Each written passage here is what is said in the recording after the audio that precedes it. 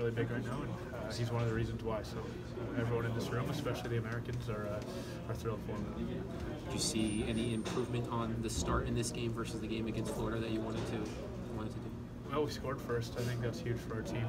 We didn't let them cut down and dictate play early. We knew how fast they are, and I thought from the drop of the puck, this was one of the more complete games our team had. From Pekka on out, he was huge when he had to be in the first every period, but especially early. They had 13 shots, and he shut the door. So when he's on like that, he's on almost all the time. But we just got to get some goals for him, and today we did.